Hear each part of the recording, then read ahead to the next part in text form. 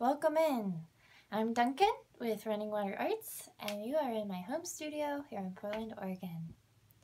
And I'd like to welcome you in and talk to you a little bit about one of the backbones, maybe I like to call it, of my art practice, which is playfulness.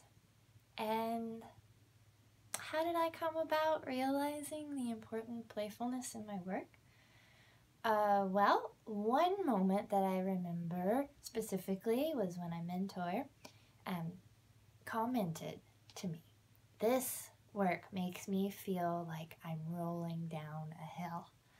And that has always stuck with me. I've never forgotten that she said that.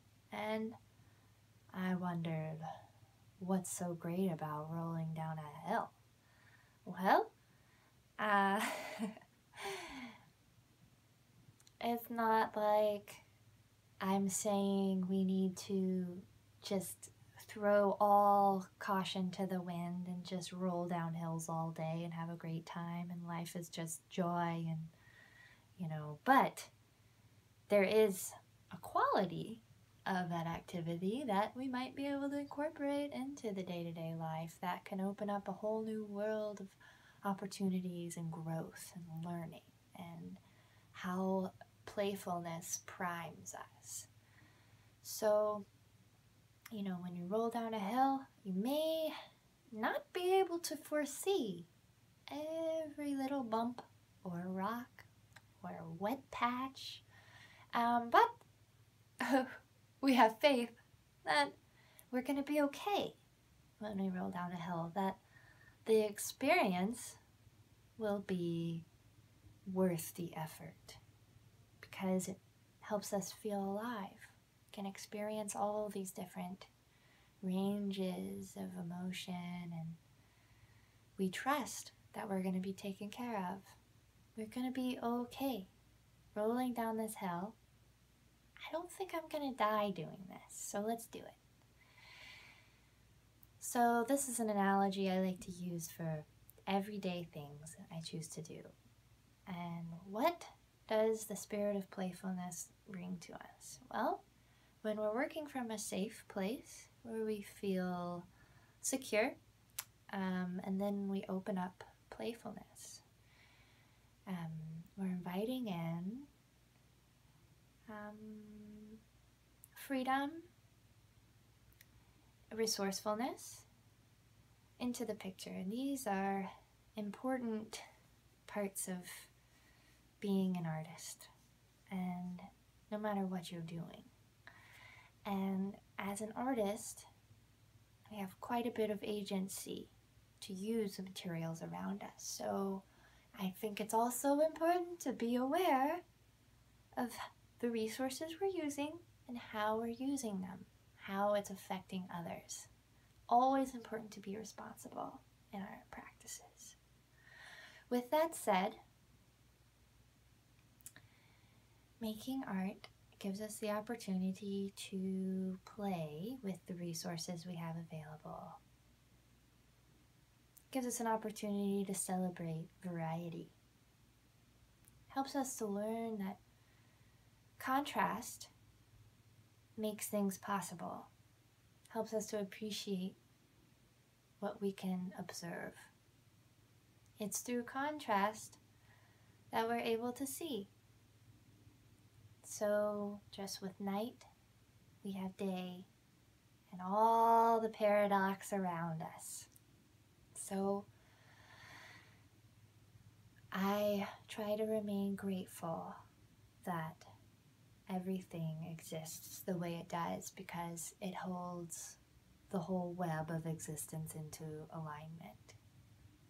This is one of the philosophies I try to portray in an image through art making. So, playfulness. I use an intuitive approach, which means I don't start out with a plan. I may plan my first move based on the materials I have available that speak to me as being useful in the moment and appropriate. So always bringing in gratitude for what I have, what we have, so that we are able to appreciate what we have and welcome more into our existence. I started a new work yesterday, and I'd like to share it with you, just how I start a new work, and it often begins with a single mark, so an abstract mark. And here I used a squeegee. I started with this rust color, one of my favorites. It reminds me of clay, of earth. And so I took a little bit of this, I think it's called Venetian red in this case, and squeegeed it over the page. And what I love about this approach, this process, is that I'm not quite sure how it's going to leave a mark. So it's like rolling down that hill and not knowing exactly what it's going to feel like, but saying, this is interesting to me, this is going to be fun, and I'm going to find out. So that's part of being alive, is that we can find out, we can try. And so using a squeegee. So I've used that approach to start a painting for a long time. I've used CD cases or cardboard. Any straight edge from your recycling bin works well. So play around with the things around you and try to think outside of the box. Oh! So, after that initial mark, there are spaces left unmarked, so that gives me a calling to maybe add in some kind of complementary shapes, colors.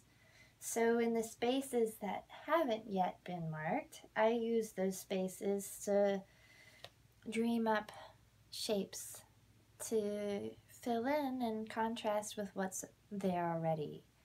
So being in the moment in that way. Here I have charcoal, which is literally burnt wood from a fire I had. So no need to always purchase art materials. It's possible to burn wood and use it as charcoal, and that to me is more meaningful and personal. I feel like I have a sincere connection with that material. So, and then here is color pencil, and I chose green to complement the tones in the red. And then the yellow adds in a brightness, sort of a contrast of hue there. So some other pinks can also be used. So if I start out with one color, I can use a range of that same color, and it really helps amplify that note in a more like a chord, if you will, in a work. So thank you for sharing this with me, and I appreciate you watching and being part of my art process and sharing in the joy of this world and practice with you.